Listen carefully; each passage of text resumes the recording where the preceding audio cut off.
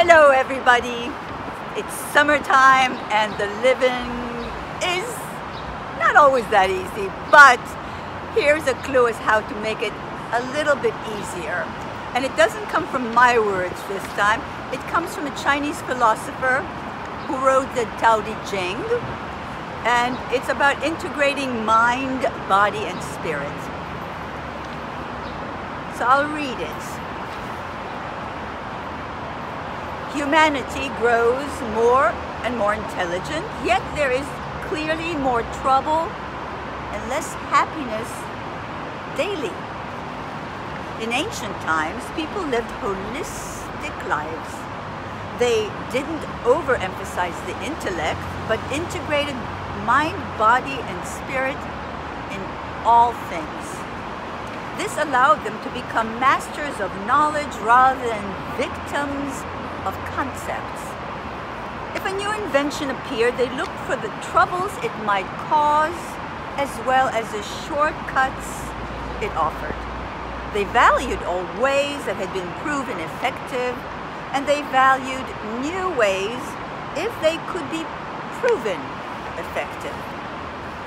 If you want to stop being confused, then emulate these ancient folk. Join your body, mind, and spirit in all that you do. Choose food, clothing, and shelter that accords with nature.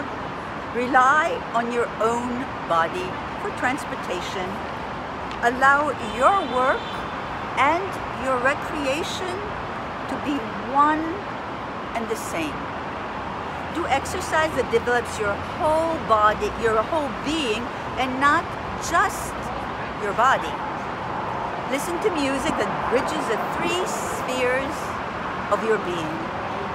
Choose leaders, hear this quietly and loudly, choose leaders for their virtue rather than their wealth or power. Serve others and cultivate yourself simultaneously.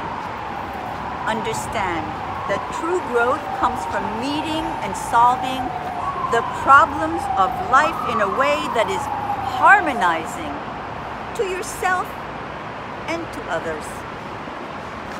If you can follow these simple ways, you will be continually renewed. Great food for thought, and a diet we should imbibe in every day. That being the case, join us again next month. We look forward to seeing you and to sharing more great thoughts with you. Peace.